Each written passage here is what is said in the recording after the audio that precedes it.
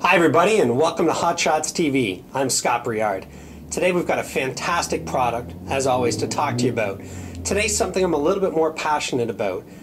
Darts, may be funny to get passionate about it, but again, I've been in this since I was a young kid. Parents started playing at home. I was about 5 years old when we started doing that. Joined the youth leagues when I was about 12 and got into the adult leagues when I was about 14. I don't know about as a parent now about how much of a fan I am about that. But all the way along, there's been a line of darts that were probably the most popular here in Canada.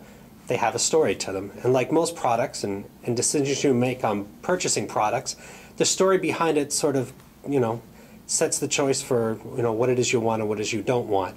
Cars, maybe there's a story that your grandfather drove one of these years ago when he was a teenager. So of course you want, the Chevy, the Mustang, items like that. And again, with parents, certain items you always have a story of.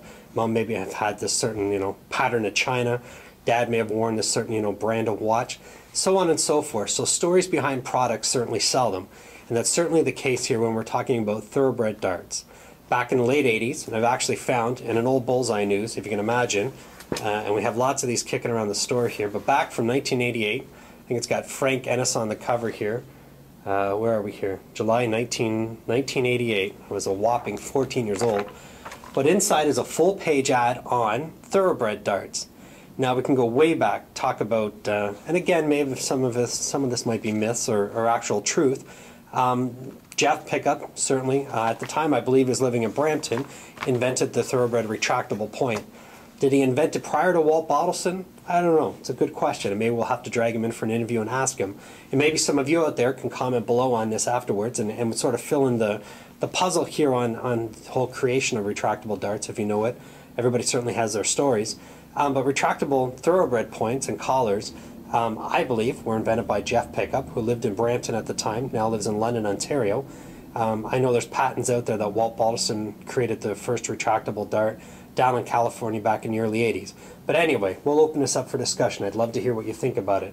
But here, again, almost to the original thoroughbred collar and point. They've never really changed the design. Jeff is still making these points in London, Ontario. Allowed the dart, retractable points, allowing the dart to hit a wire, and by retracting, causing more force so it can round past the wire and into the dartboard. So in the late 80s, this was all the excitement. Purchase the darts and allow your retractable points and allow the dart to not bounce off the dartboard. So reducing bounce outs was certainly the argument back then on why to use these. Now a lot of pros didn't switch over. I remember at an exhibition back in Brampton, probably in '89 or 1990, Jackie Wilson actually threw them and loved them, but we actually never saw him on TV using them.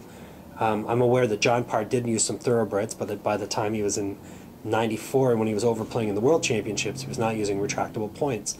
So whether or not a pro has ever used retractable points, there's another good, open for discussion. Comment below on YouTube or send me an email. I'd love to talk about it and what some of you do know about it. But they were certainly advertised on Bullseye News way back when. I didn't see an advertisement in here for Bottleson, although there may have been with Rick Nye or Tony Payne or something along those sorts.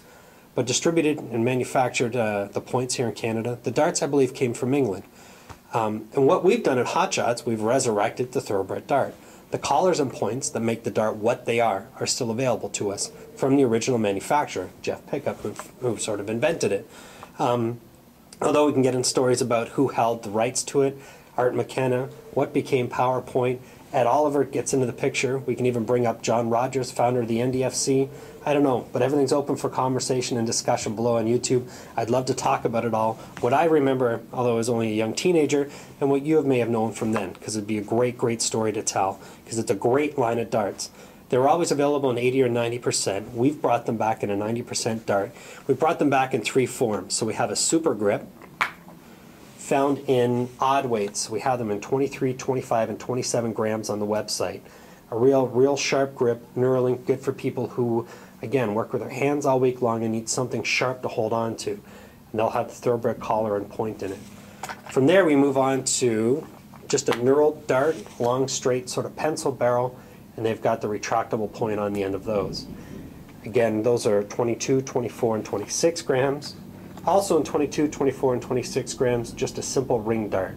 For those that like a smoother dart to throw, they're available 22, 24, and 26. We'll get zoomed in on these maybe at the end or try and put it into the video if we can figure out how to do that. with a great set of darts. We go through a lot here because people come in and go, wow, back in the 90s I shopped at This Is Darts. We bought them from Johnny Rogers, founder of the NDFC. You know, he had the original Thoroughbreds back then.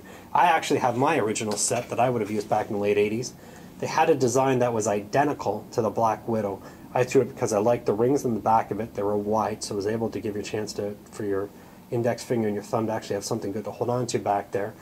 And then I like the smoothness that the sort of the barrel rounded out to. So they were a real favorite of mine. They were 25 grams that I used to throw.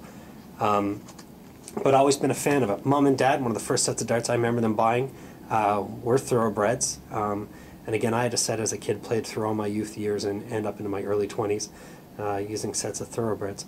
So great line, an even better story behind it, where they sold to Harl's PowerPoints and that's how they rounded out.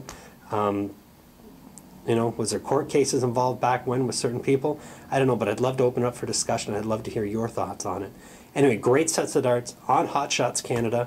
Again, the points and collars available. So if you do have some of the original sets out there, the collars and points, we sell them in sets of 3. Certainly ordered again from Hot Shots or here in store. And again, these darts are always here for you to come in and try out. The 2 boards are set up. We want you to come in, try them out, tell us what you think, and see if you can find the correct weight and the correct sort of barrel design for you. Anyway, comments, questions, again, post below. We're getting lots of emails and it's fantastic. I'm really enjoying doing this. I'm really enjoying all the feedback I'm getting from doing product reviews. It's been a great idea we had. It wasn't my original idea. I got the idea from Gary Vaynerchuk doing this for wines down in New Jersey.